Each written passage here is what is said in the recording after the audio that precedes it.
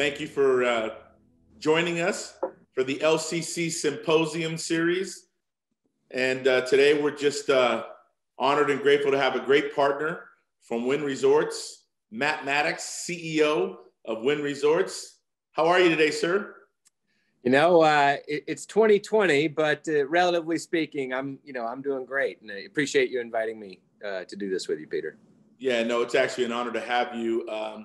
The Latin Chamber's had a wonderful partnership with Wynn Resorts for many, many years, and continues today. So we're just grateful that you spending a few minutes with us and kind of talking about what a incredible year this has been and all of that. But before we even get started, I want people to know a little more about you. Certainly, I want them to understand that you, I know you, and I know how intense you are. And I know you go to sleep and wake up thinking about Wynn Resorts, your employees.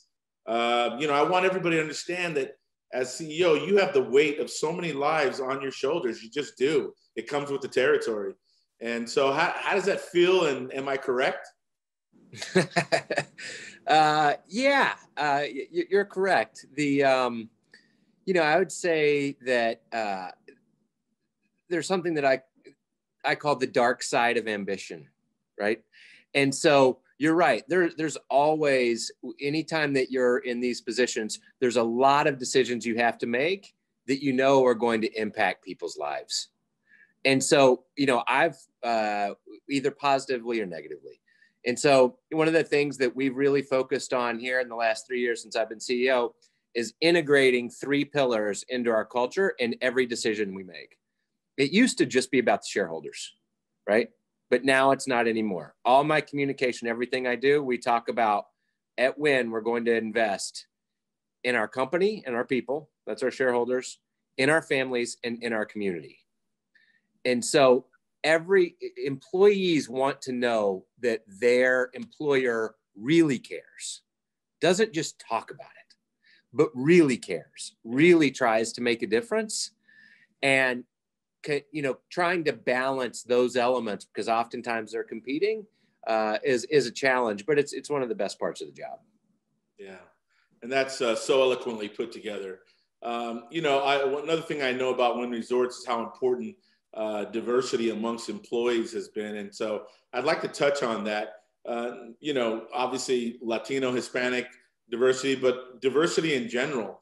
How important is that at Wynn Resorts? It's critically important for, what I've found in my experience is when you have a lot of people, and I'm sure everyone knows this, but when you have a lot of people with very similar backgrounds, you all sit around and talk about an idea, and it all sounds great because your point of view is all the same. And so I've experienced, and everybody believes it, right? And so I experienced this firsthand, just starting with our board of directors. When our board before was pretty much all older, wealthy white men, that's what it was, to, in their 60s and 70s, transitioning that to now our board of directors is the independent board, 50% female. And, we just added a really strong superstar out of LA, African-American. And the conversations in our boardroom are so much richer now. And it really is not, our board members before were super smart, right? This isn't an intelligence thing. It's the way you see the world. And so just at the very top of our organization, by radically changing our board of directors, I've experienced that firsthand. And then as you look at our organization itself, take Las Vegas, we're 70% minority in our workforce, 40% Hispanic, right? About 30% Caucasian, and then about 10% African-American, and then 20% Asian, and then, goes from there. And so we're incredibly diverse. If you look at our executive team, where our male-female ratio, we're about a third minority and about a third female in U.S. executives. Now, that doesn't match. It's good, right? Relative to other benchmarks out there. But I've been really focused on how does the face of Wynn from the top all the way to the bottom represent our customers and our employees.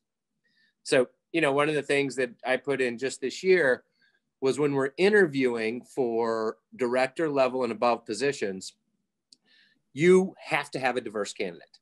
You don't have to pick a diverse candidate, but you have to have one. Because what I found is everyone goes back to the same pool. It's a small industry. We all know people. We all know our friends. We all, oh, this guy was great at MGM and this guy was great at Caesars. Bring him over.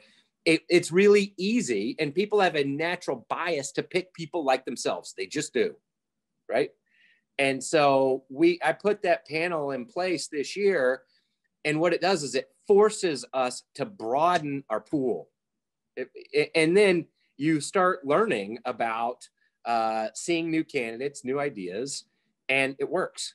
And it's already working. We're seeing that work. So this isn't like a quick fix, a one size fits all. I just think you have to make it really part of your culture, invest in it, and we will attract the best and the brightest, which will include, lots of diversity from around the country. And we're seeing that actually. Yeah. I'll tell you, you hit it right on the nail when you said the way you see the world, and that is a reflection. And so it sounds like you guys are going through that now, and that's just incredible. That'll certainly change the way people see things, like you said, at the boardroom all the way down. So I commend you for taking that kind of a commitment. Certainly we are living through COVID. So, yeah. How have you handled the COVID pandemic as a company and as a person? That, this pandemic, I had a little bit of a head start on it. If you go and, read any of the press, because a lot of our business is out of China. And so when, and I actually lived in Hong Kong during SARS, which was a very localized epidemic that was horrible in 2002. And a lot of my colleagues did. And so when I started talking to my colleagues in Macau about what was going on in China in December, this was back before we were still having the Super Bowl, and, the US thought this is not an issue. The fear in their voice was significantly more than what it was like during SARS. The people we had lots of employees from Wuhan, and their family members were dying nonstop. And so I thought, I better get ahead of this, because I lived through SARS and this ain't SARS. So we went out and hired Dr. Rebecca Katz, which if you see the news lately, she's Joe Biden's advisor on his COVID task force. I went out and hired her in February as to be my advisor. And she runs all of Georgetown's global health and security issues and pandemic research. And so we began very early then hosting meetings with the chief medical officers at the hospitals, with elected officials, with Rebecca and her team. And I got a group out of Silicon Valley every week to talk about, here's what's coming.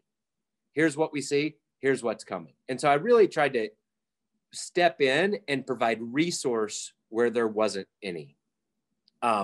We were the first to shut down in Las Vegas.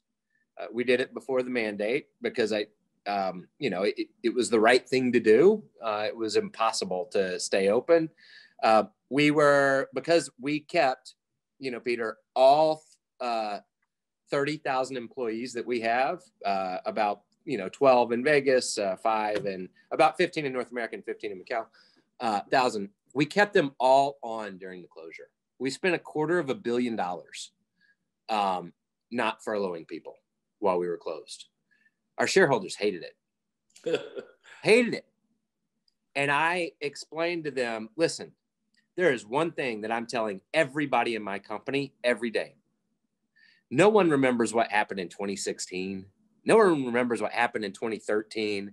But every person that's alive today will remember 2020. And you know what they're going to remember? How they were treated.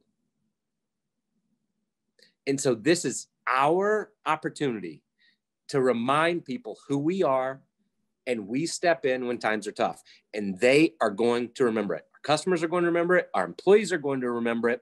Our elected officials are going to remember it. This is our moment to walk the walk. So yeah, shareholders aren't going to like it. It's going to cost a lot of money. So what? We've got to show who we are. And I promise there will be payback, because no one's going to forget what you're not going to forget this year, right, Peter? I mean, no one's going to. I mean, my God, what you just said is so powerful. It gives me goosebumps and gets me actually emotional. What you just said is so powerful and speaks so volumes to the Wynn way. That should be on the front cover of the Wall Street Journal, either now or at some time, because there are not so many companies thinking like that. And it's why I'm such an advocate, not only for Wynn Resorts, but for our hospitality and tourism industry so much, because we must support great companies like yours. This whole community needs to rally, because these are hard times. And for you to even be thinking like that, I want the average person to understand that I am very sure shareholders were screaming and yelling at you about thinking that way. Yeah, they were. And I will say this in full transparency. Clearly, after we've opened, right, we've had to make adjustments to staff to demand, right? We can't, but my promise was, while we're closed for those 90 days, we are going to take care of everybody that's ever been here, that's ever worked here. So, it's a fine balance. I mean, it's a fine balance. You can't be totally disrespectful to your shareholders, because those are also people who believe in you and your company. That's right. So, I'd say I'm on the COVID front. So I'm trying to continue to anticipate, how do we get Las Vegas back, right? And so Las Vegas is built around mass gatherings. It is, right? It's not built around casinos. Casinos are great. That's what's carrying us right now. But it's built around shows and entertainment and conventions and nightclubs and people coming together to have fun. And what I've learned about our experience in China is, since they're now moving in China and out and about and nightlife is back, people got really sick and tired of wearing their sweats and pajamas every day. And so during the lockdown, they really, once they got out and got the taste of being around other people, it's like electric. You've forgotten what you loved. And so I think that we need to be leading in this country to get people back together in a safe way, because they're going to realize how much they missed it. We've got to get shows back again. We've got to get conventions back again. And I think people are going to want to dress up and go out and be around other people once they feel safe, right? I echo that. What I think it's going to be similar to the Roaring 20s after the pandemic of 1918 and 1919, right? You went into Great Gatsby. I mean, it was like, oh my God, we survived this. Let's have fun. And so one thing we're doing is, partnered with UMC, and we're building our own lab here now that'll be finished in about 30 days. And it will be one of the best labs for sure in the state. And, we'll be able to process between 6,000 and 8,000 COVID tests in about a 6-hour period. And these are PCR, meaning the gold standard test, right? Not the antibody. This is as good as it gets in terms of specificity and sensitivity. 98 plus, 99+% accurate. And so, and my thought is, this vaccine is going to roll out, which is going to be great. And we want to try to be able to provide that when we can, after the first responders and the necessary people get it.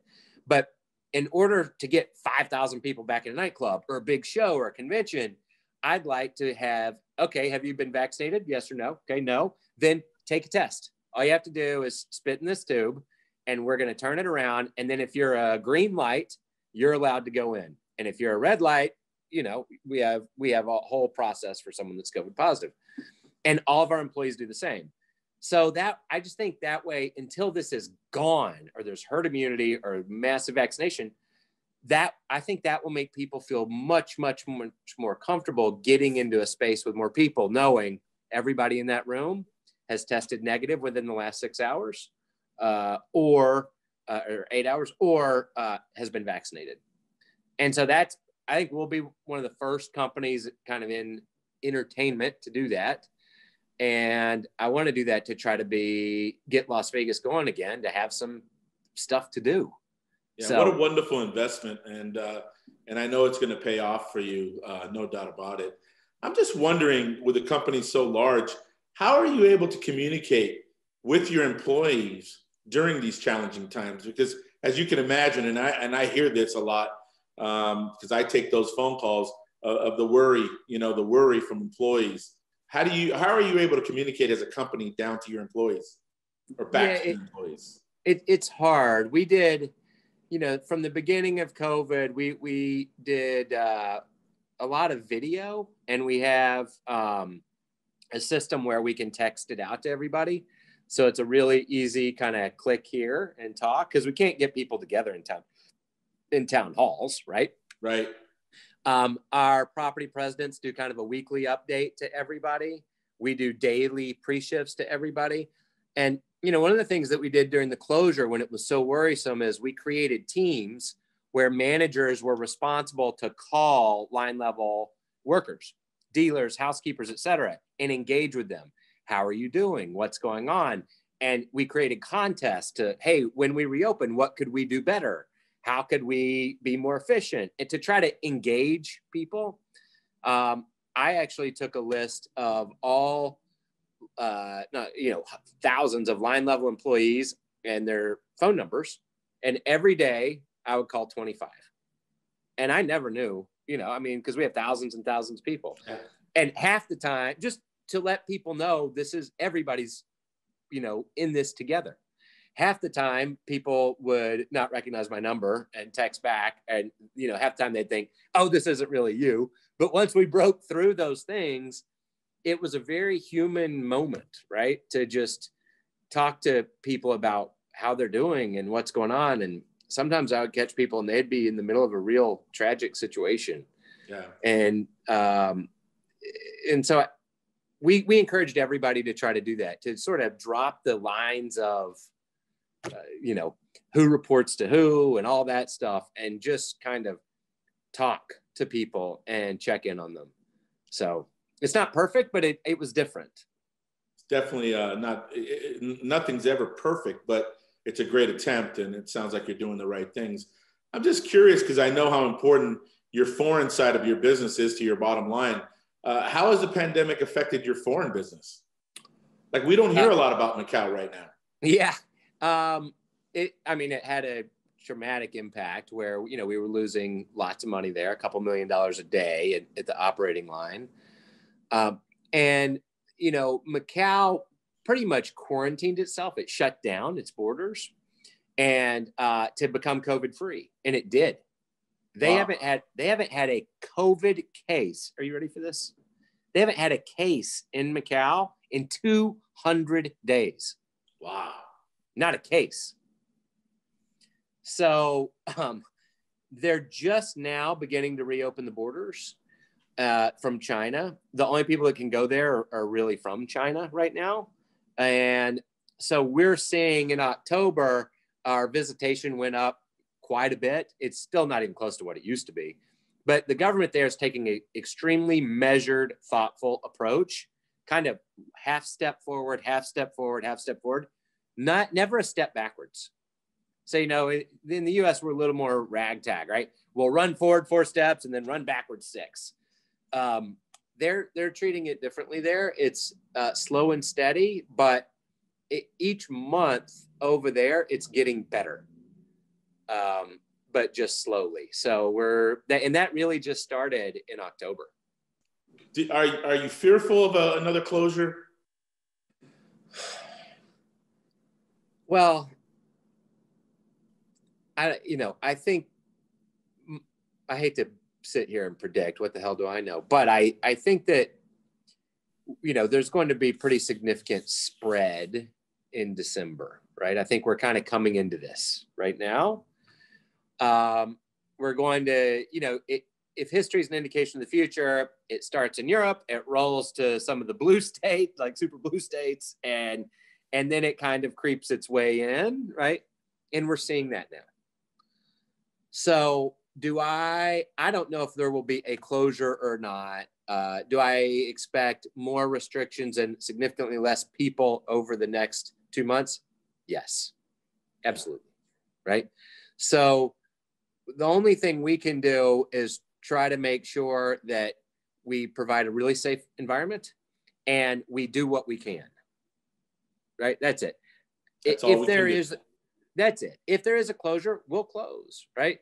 And it won't be for a long time. I would think it'd start like in Massachusetts. They put in a curfew. So everybody's got to be home at 10, period. So our casino in Massachusetts closes at 9:30, right? So, you could see curfews, you could see restrictions, you could see all types of things are going on. It's a really state-by-state case. We now have practiced at this, right? So It would be hard. It'd be tough on people. But we know how to do it. And we're, again, preparing for the worst and hoping that we just kind of get through it. And again, I really think by the summer, which feels like a long time away, but it's not, we'll be back. Conventions won't be back, right? The business travel will take forever. But the vaccine will be rolling out. Testing will be widespread and sort of ubiquitous. And people will be ready to be back with other people. And I think we'll start feeling that momentum in sort of February-ish, March, right? Coming out of the winter. And, that's what I think. So I think between now and then, bucking Bronco. I echo those thoughts with you. I'm thinking the same way and the same line. So, and I'm hearing from a lot of business people, they feel the same way. We just got to get over this hump. We have to get over this hump. So that's right. In closing, I'm just curious, what do you believe is the future of Wynn Las Vegas? What's the future? So I think that Las Vegas itself, because of our heavy reliance on conventions, is going to have a slow comeback. But on the flip side, I think we're smart enough and we're doing it to attract more leisure customers coming to have fun, because I think people are really going to want to get out and have a good time. Yeah. So having the Raiders now and having T-Mobile, and we're working on new shows and being able to launch a lot of that, I think we can make up, not for all of it, but for a lot of that business. And I think Las Vegas can establish itself as sort of the place to go again quickly, to let loose, right? To get together with friends, it's what we've always been. But I think that will be our immediate future and something we can really lean into. To get us going again and get, lots of people hired again and moving. And my long-term view is Las Vegas is in a very good position. I think we now have everything. We are seeing people come here from lots of states. We're seeing diversification of our economy up north. So I'm a big believer that the future of Las Vegas is quite bright, but it'll take a couple years, but it's quite bright. Well, I agree with you. I think that the comeback may be a little slower than we all wish, but it's going to be huge. And for the exact reasons you said, we now have everything. We have sports, we have entertainment, and we know how to put on a party. So I know that this is a tough moment right now, but I want folks to understand it's going to be huge. We are going to be huge because we always are. Yeah, that's right. That's right. Matt, we're good at this. Matt, the Latin Chamber of Commerce appreciates its partnership with you. We always stand with you. We're always advocating for you guys. And I just thank you. I'm so proud that we have at the helm of such a great company, a good man like you who's actually thinking about the community, the employees, and the shareholders as a whole. So thank you so much for spending some time with us today. Peter, I appreciate it. And we've really enjoyed our partnership with you and with the Latin Chamber of Commerce. So, yeah, we have shared vision. That's right. And we will continue that shared vision. Thank you very much, Matt. Okay. See you later.